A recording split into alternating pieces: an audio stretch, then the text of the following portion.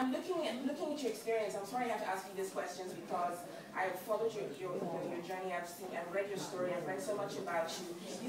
One time in an interview, you did say something about how women attract the wrong type of men to them by accepting what these men, when I'm talking about domestic violence and violence in relationships, how can a young woman, I know you've talked about self-esteem, how can a young woman avoid these things? How can she groom herself not to attract the wrong kind of men?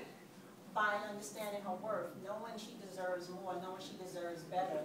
And if she knows that in her heart, she'll, I guess she'll be that person, you know, and she'll attract those people to her that believe what you believe. Whatever you believe, people believe.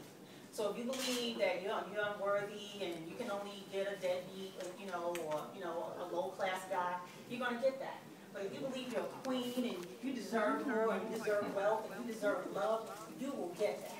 And that's what I believe. And becoming a woman has, that's been the greatest gift to be able to walk with my head up. Because one time I walked with my head down and I drew to me guys that, were abusive and all that stuff. But now I know I'm a queen and I drew to me a king. Thank you so much. And finally, the way we see you, the way the world perceives you, what's the crazy side of Mary? Like, what's the other thing that you do that we don't know? We know that you know how to dance. We know you're taking care of women. We know you're working out. We know you're learning how to swim. Have you done that? Your swimming skills.